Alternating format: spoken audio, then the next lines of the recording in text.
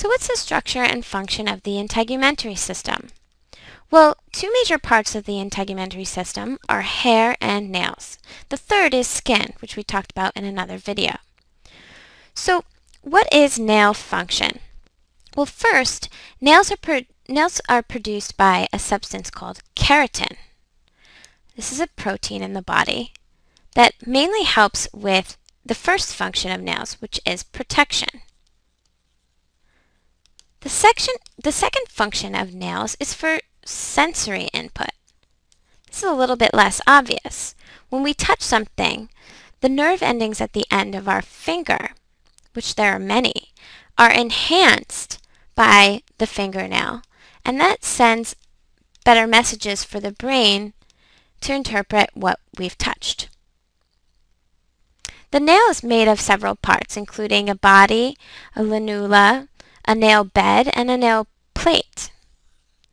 And you can often see this lanula, so it looks sort of whitish with a crescent shape on the end.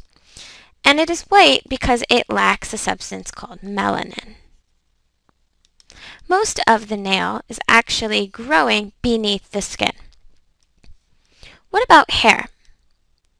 Hair cells grow out of something called a follicle, or a hole in the dermis layer of the skin.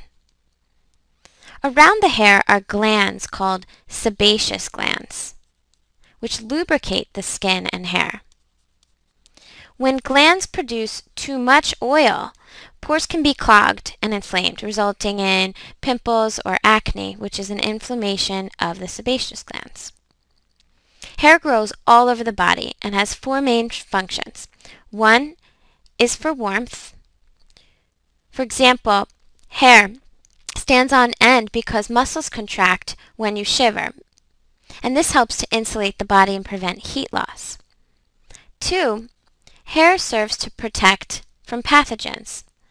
For example, hair in your pubic region and surrounding your eye, in your eyebrows, for example, catch sweat and block any disease-causing germs from entering the body. And finally, hair helps with sensory input, kind of like nails do. Your hair helps you amplify stimuli from the environment so that your brain can more quickly and easily interpret your surroundings.